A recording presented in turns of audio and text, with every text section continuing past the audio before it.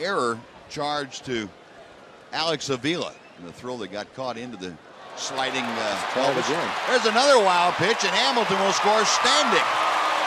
As Villarreal making it real tough on Alex Avila back there, and Avila had no chance to block that. The Rangers lead 8-3. Well, he's taking advantage of a base hit up the middle and a walk.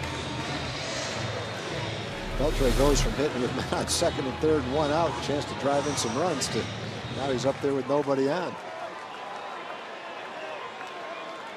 Two wild pitches in the inning, and they have both scored runs, and Avila said, where'd that thing go?